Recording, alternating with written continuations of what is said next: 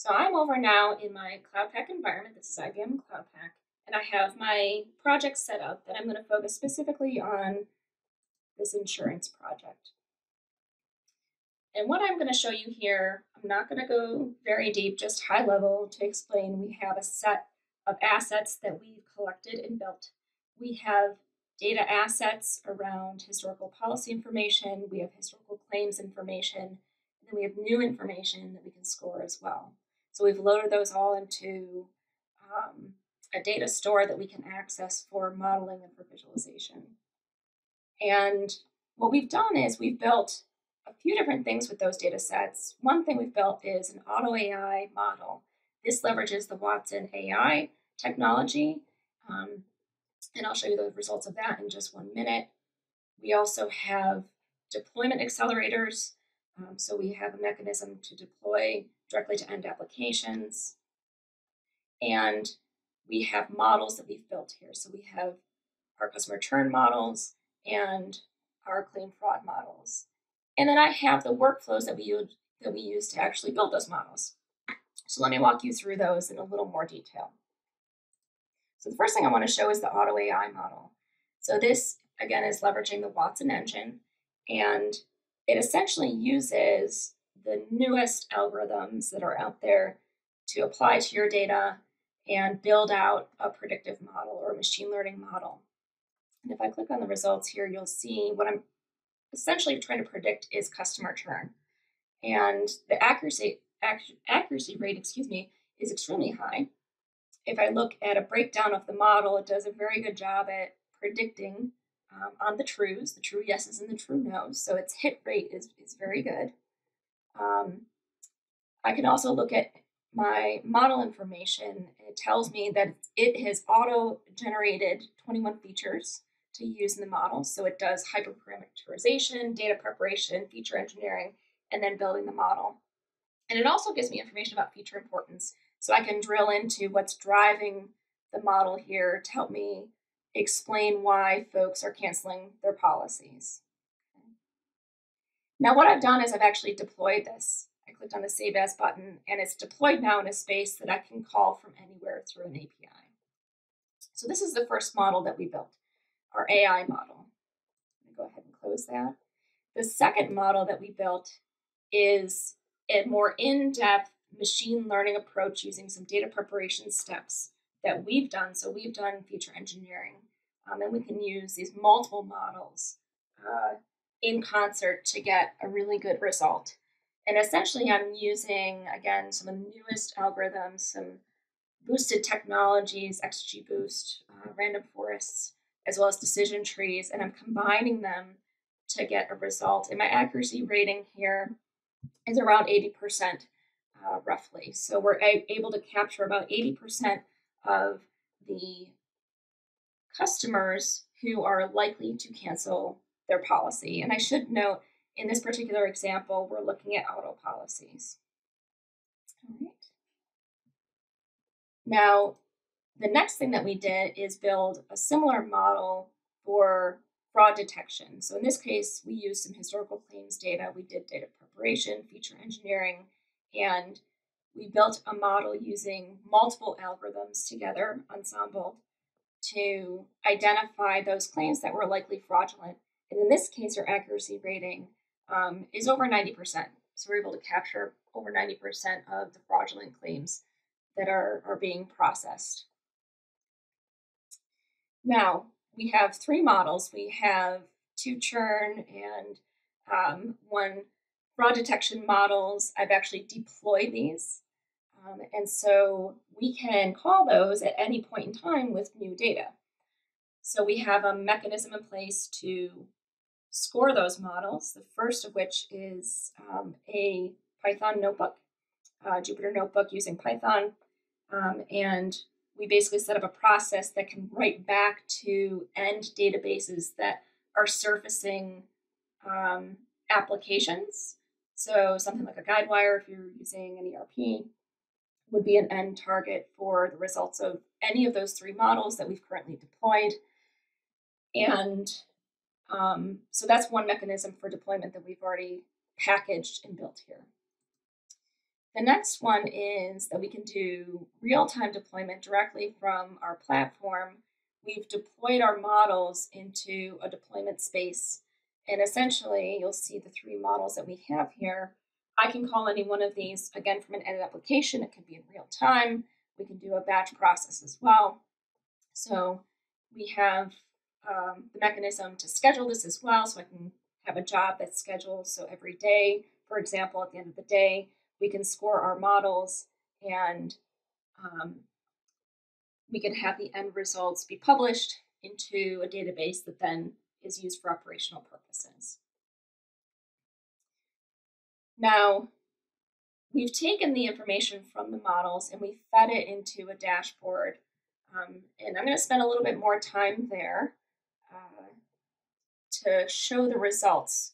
So we're going to look at the model results, the predictions for those folks who are at risk for churn and whose claims are likely fraudulent. And if you're interested in seeing more of the key drivers behind the models, you can certainly contact us. We'd be happy to do a demonstration to go into the models in more detail to review that. But let's go ahead and actually look at the results visually. So I have my dashboard here, and the first tab that I have is my churn analysis.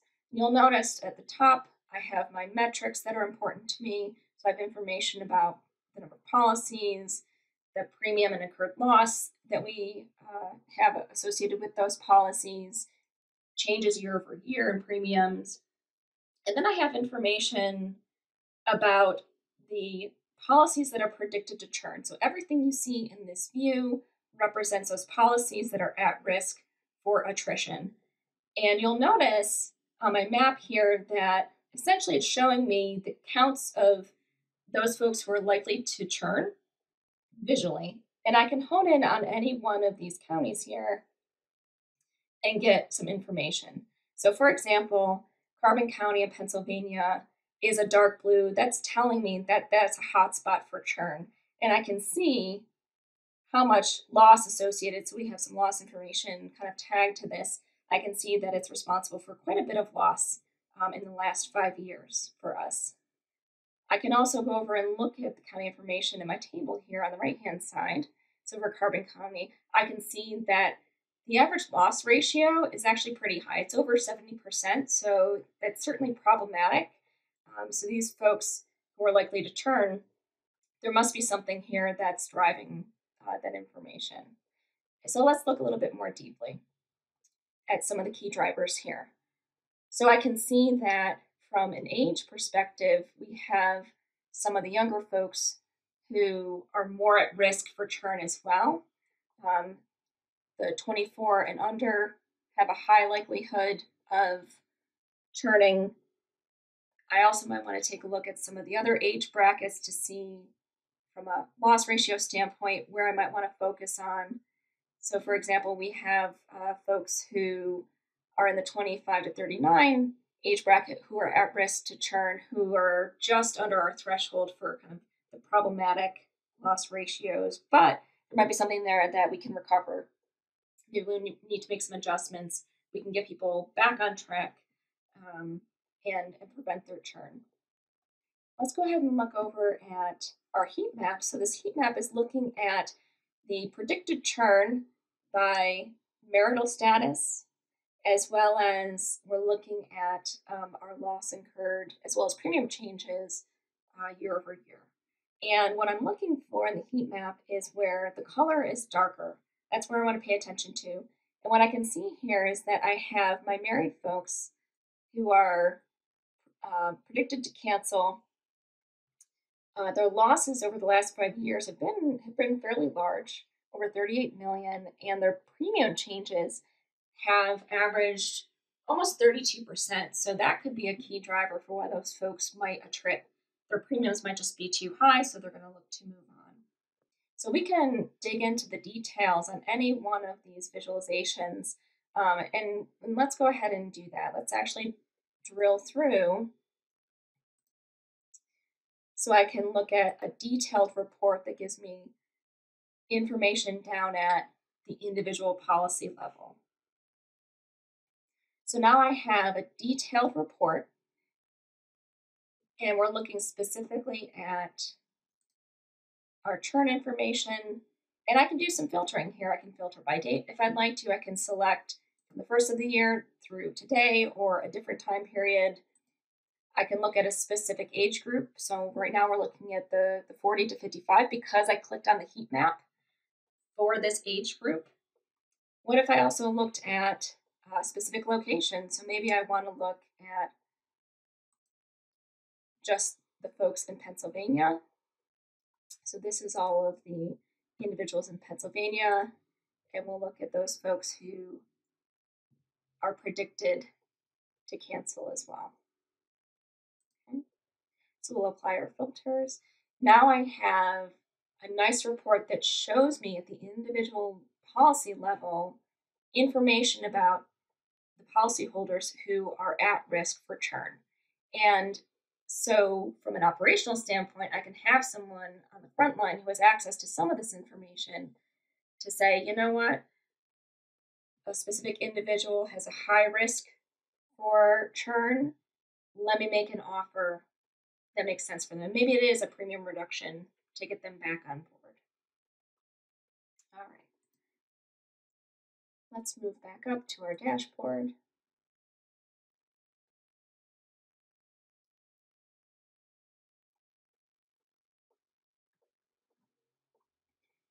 All right, let's look at the fraud analysis dashboard.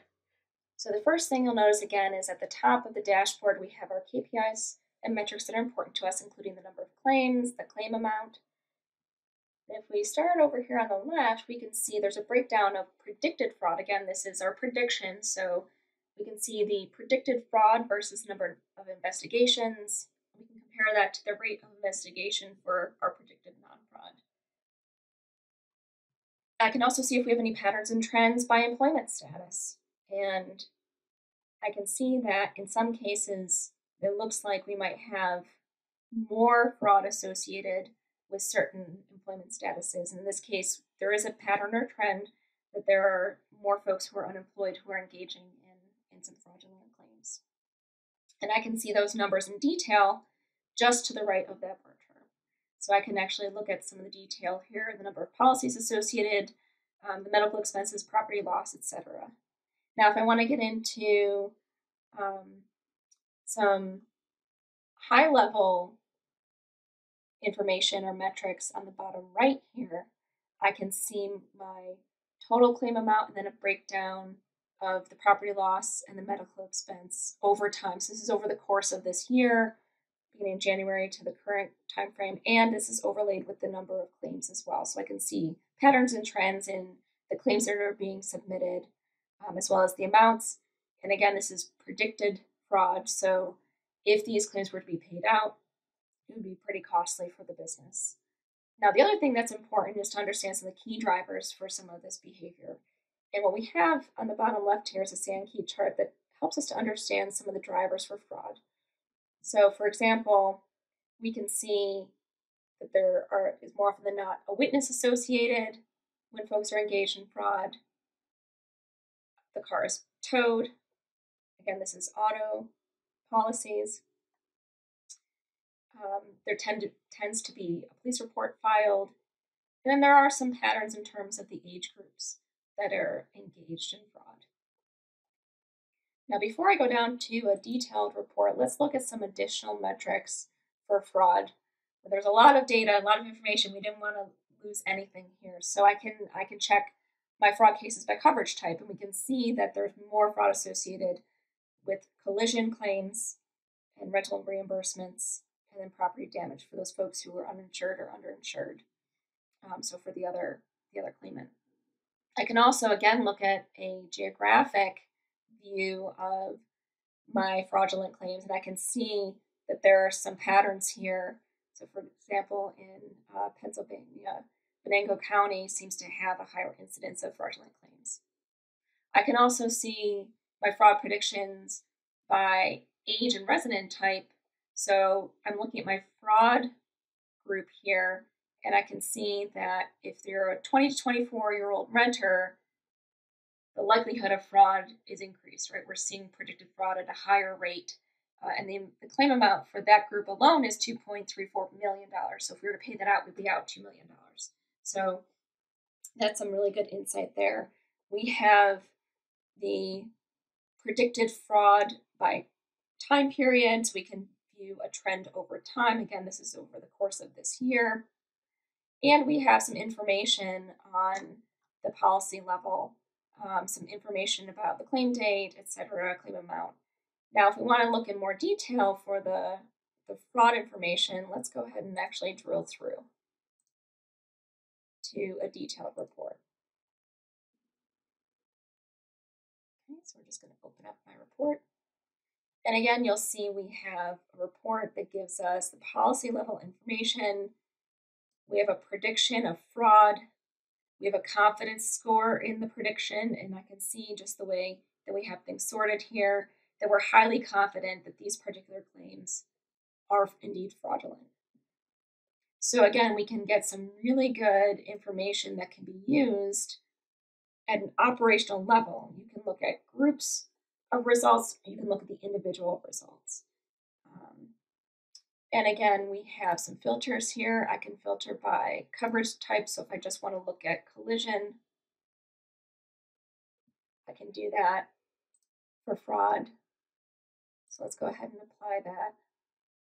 Now this gives me a filtered list. I have 73 claims for collision that are predicted to be fraud, and it accounts for over $213,000 in the claim amount. So you could spend a good amount of time just digging into the detail. You have the high-level executive dashboard view that gives you the picture of fraud at a company level, and then we can get to the detailed report where we can see at the policy level some good information about the policyholder, the claim information as well that can be used by the folks on the front line.